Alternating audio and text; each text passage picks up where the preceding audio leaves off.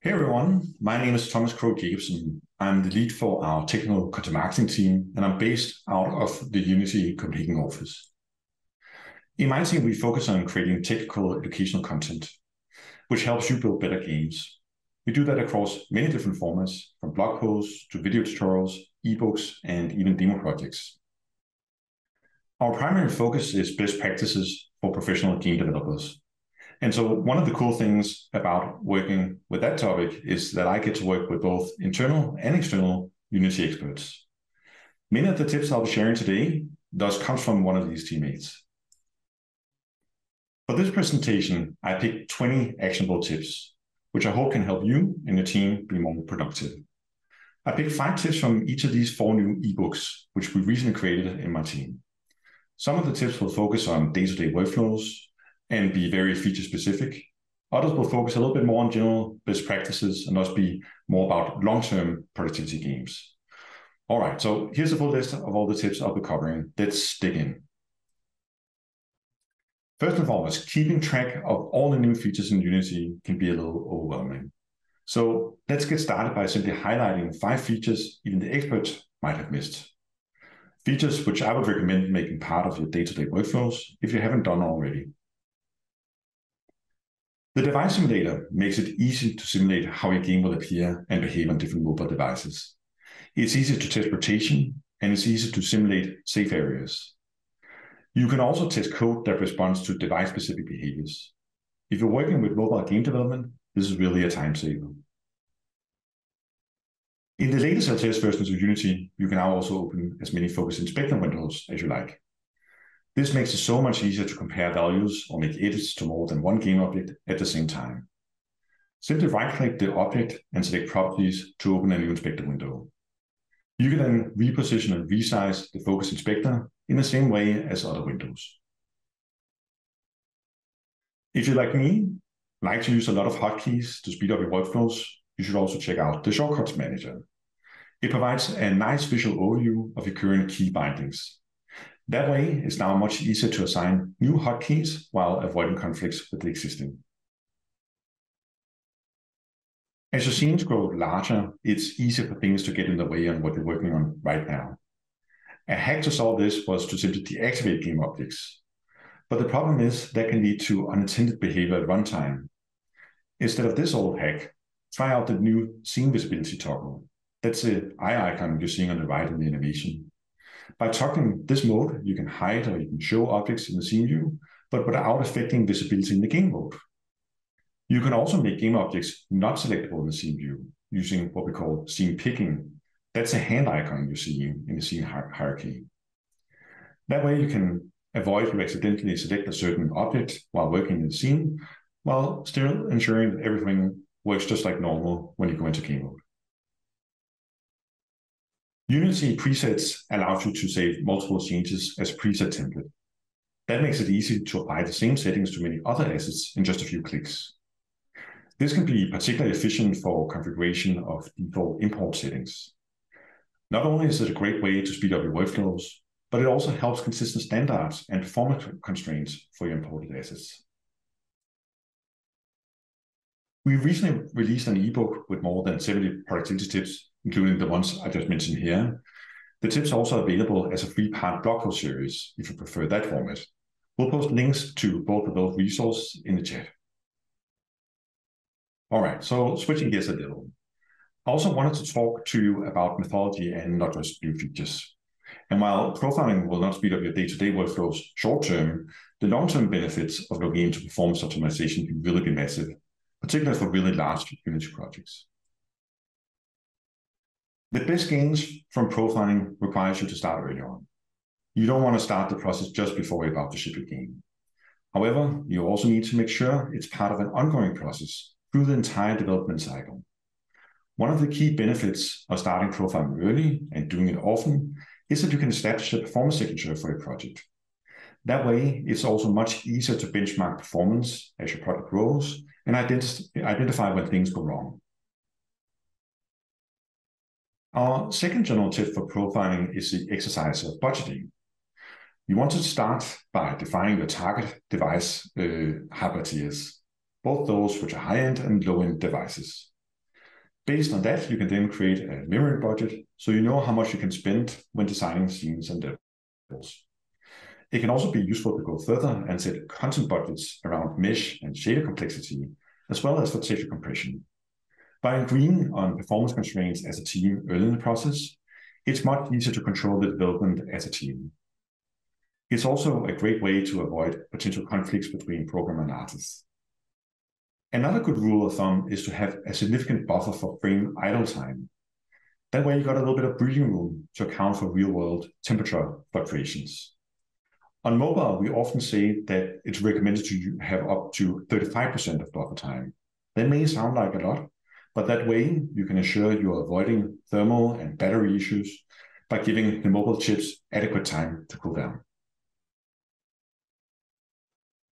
Profiling results are always most accurate when you're profiling the builds on the actual target device. I know it's easier just to profile in the editor or use your own smartphone as a testing device, but that simply won't be representative of how your users will experience your game. You want to make sure you're profiling the actual target device and mainly on the low-end hardware tiers. Once you establish your hardware tiers and define the memory budget, it's time to look into where all the bottlenecks are. There are many ways to approach profiling, but consistency is really the key to get the best results. So define a process for the profiling from the beginning and stick to it as a team. A good general rule is that you want to start with a top-to-bottom approach. That means that you start with deprofiling disabled, and it means you want to focus on identifying the biggest problems first, so you focus on where there's the highest impact. From there, you can work your way into the specifics. This flowchart you're seeing on the right side is an example of a recommended profiling process. It was actually created by one of our teammates, Steve McGrail, who had profiled more than 100 different projects. And we'll post a link in the chat if you want to check out how Steve's recommendation to a simple profiling process looks like. All right, so profiling can feel a lot like detective work. You need to have a consistent process and you need to have a methodology in place for it to work. But you also need to know all the tools you have at your disposal to get the best results. Unity offers a whole range of tools, including the memory profiler, the profile analyzer, frame debugger, and much more. But there are also a wide range of great tools available from partners such as Microsoft, ARM, Sony, and Apple, to mention a few examples.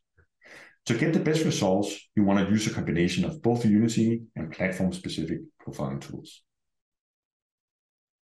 We often hear from our customers that profiling and performance optimization can be a little bit of a daunting topic, but it doesn't have to be that way. We recently launched more than 3 ebooks with more than 200 pages of optimization tips and best practices. A lot of those tips come from Steve and his team and are very actionable in terms of doing performance optimization on your own project. They're also all free, and we'll post a link in the chat to where you can download all of them. The next 5 tips are about project organization, and it's also about how to get set up for success in the long run. The tips are somewhat also related to how you establish an efficient version control process by getting organized and staying organized. Let's start with project structure. You want to plan the folder structure carefully from the beginning. Define a taxonomy which works well here now, but also one which scales well as your project grows in the years to come. Think of it as sort of like an internal agreement that everyone in the team should organize their files by. You also want to avoid creating folders you're not sure if you will need for later or which are likely to change. The whole goal is to avoid too much refactoring. In general, you also want to store your content files within the assets folder whenever that's possible. And finally, try to stay away from spaces in the file and folder names.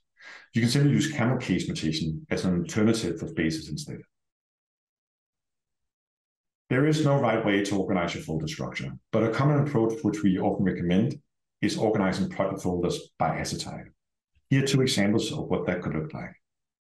There are many reasons for why this is a popular practice for Unity games. The main reason is simply that it scales well as a project grows. Another tip to consider is creating a separate folder for non-production scenes and testing. That way, it's much easier to differentiate between what was created for testing purposes and what will make it into the final production. You can then always add more subfolders with usernames of certain areas to ensure you have a clean separation of the files you need across the different test areas. Another thing to consider is using namespaces to avoid conflicts between class names you declared in the production versus in the testing folders.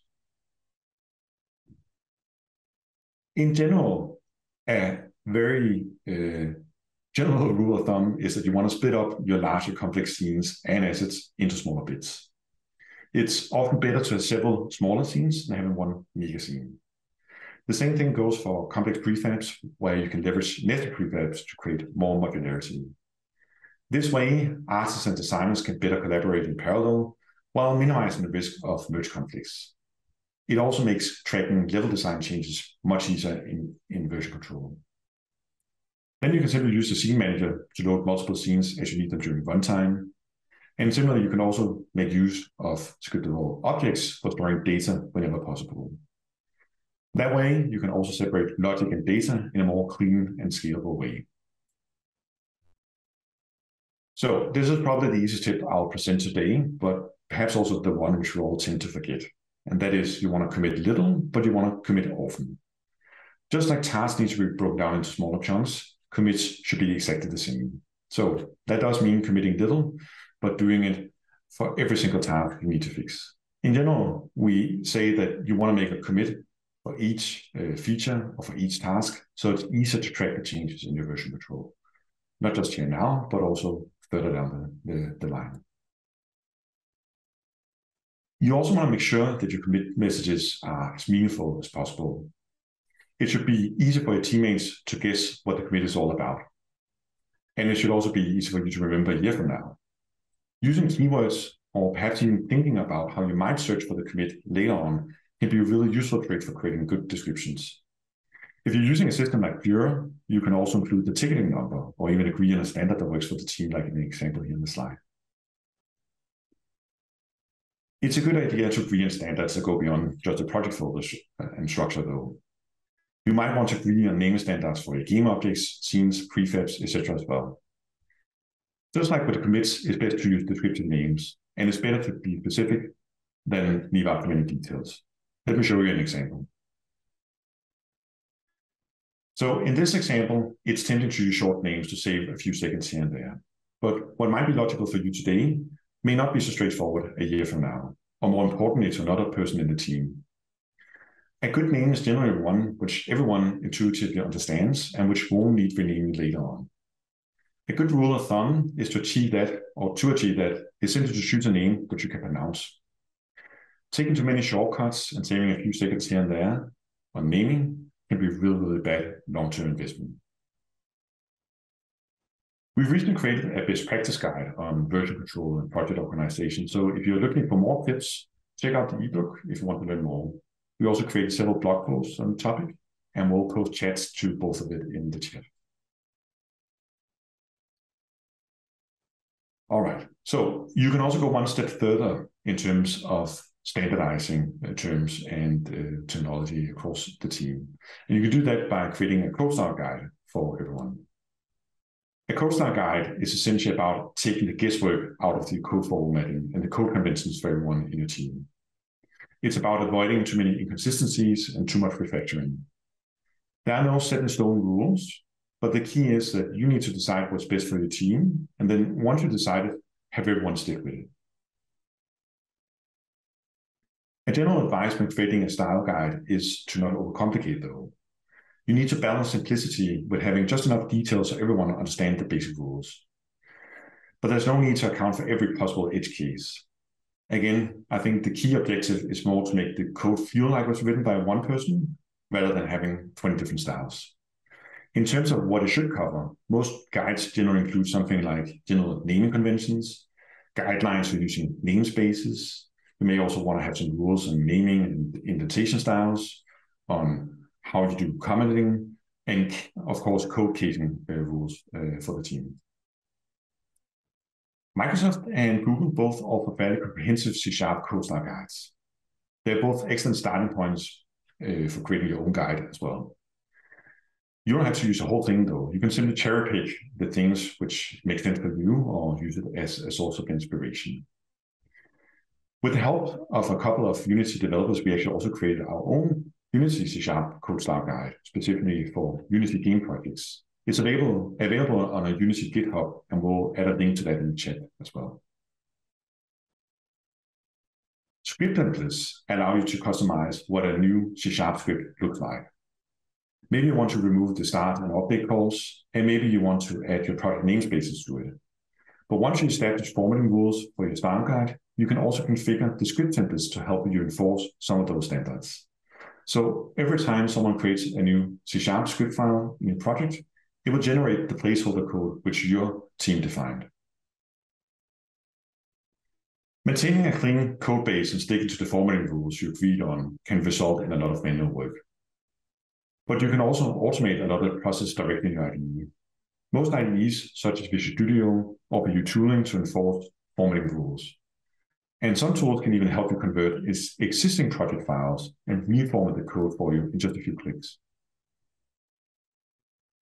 If you'd like to learn more about code style guides and how to create them, check out a new ebook.